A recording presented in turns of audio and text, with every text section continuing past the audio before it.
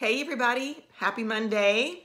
So this week we're going to talk about PMS, and I have lots of little nuggets to share with you, so I'm going to jump in fairly quickly. And I really enjoy talking about this subject as well because it spans such a good chunk of many women's lives who suffer from PMS. About 80% of women will suffer from PMS, either consistently from the onstart of their periods all the way through menopause, or intermittently throughout life. There are things that can cause PMS to come and go, such as giving birth to a child or terminating a pregnancy, stopping birth control pills, for example, just to name a few.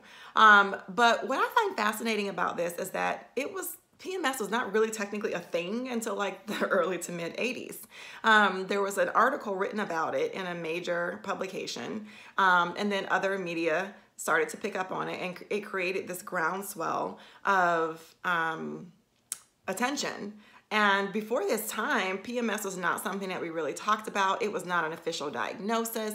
There was no research that was really done about it. And, it was a thing that millions of women suffer from this disorder that no one was talking about. And I think it's just yet another instance in which the uniqueness of women's bodies historically has gone unrecognized and catered to in the way that it needs to.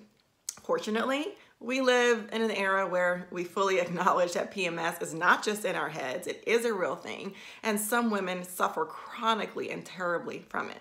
So today I'm going to share just a few pieces of information to help you understand why you might be experiencing PMS, and stick with me throughout the rest of the week to learn some tips and best practices for dealing with it, and let me know how I can help you.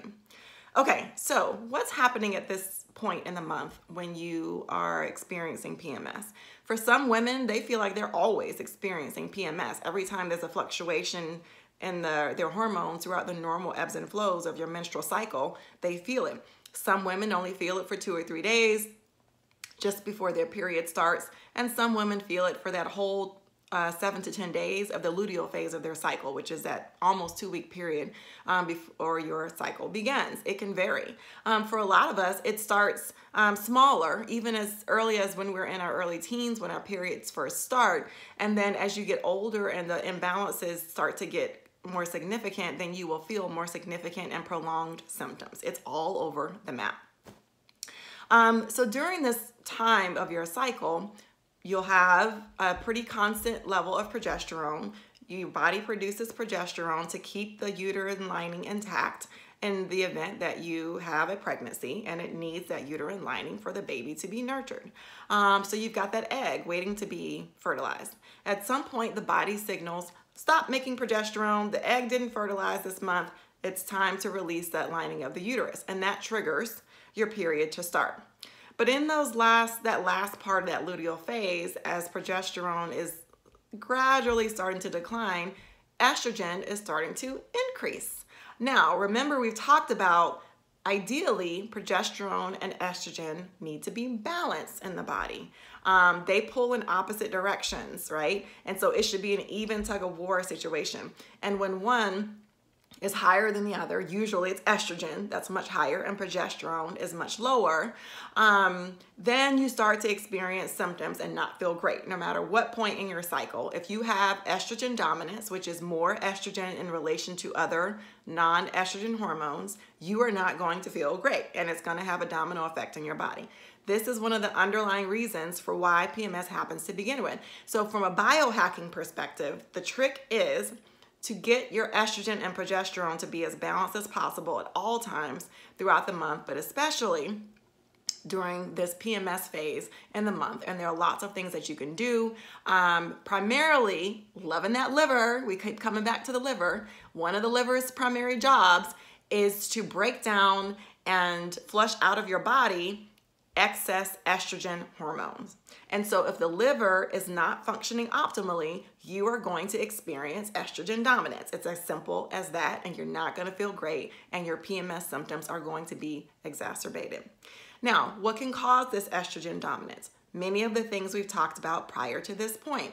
eating a diet high in dairy, eating high levels of caffeine through soda, chocolate, coffee, especially during this PMS phase, eating foods that raise the blood sugar too quickly, which then result in elevated insulin levels, then creating hormone imbalance and subsequently cellular inflammation. A lot of PMS symptoms are rooted in overall inflammation in the body. The high level of estrogen, again, then the connection between the liver needs vitamins to break down and inactivate that estrogen. What are those vitamins it needs? Complex Bs, especially B6 and B12, A vitamins, C vitamins, E vitamins, selenium, just to name a few. You get all of these vitamins in abundance in green leafy vegetables, whole grains, high fiber foods, lower intake of dairy, meats, but you do need high quality proteins and high quality fats. And then the last thing I'll share is there are a set of hormones in the body called prostaglandins. And these hormones are synthesized through healthy essential fatty acids. So eating those good fats, coconut oils, avocados, and so forth. And when you are low in healthy fats, your body has a hard time making appropriate amounts of prostaglandins. And we see that there is an imbalance in prostaglandins with women who have PMS, oftentimes women who have autoimmune issues, and any sort of underlying inflammatory issue. If you've seen me as a bioenergetic client, and your prostaglandins have come up on your scan, you know, we usually have a conversation about where you're getting healthy fats in your diet, and you probably have a chronic inflammatory issue. So here are just a few things that could be going on in your body if you experience chronic PMS or any sort of PMS symptoms at all, whether it is abdominal pain, headaches, insomnia, bloating, irritability. The list can go on and on. There are more than 100 symptoms of PMS that women suffer from. So stick with me for this week. Thursday, I'll share a blog post that gives you some specific lifestyle changes that you can consider, as well as some suggested supplements to help you out if you want to take a more natural route to support yourself during those times of your monthly cycle. All right, everybody, have a great Monday.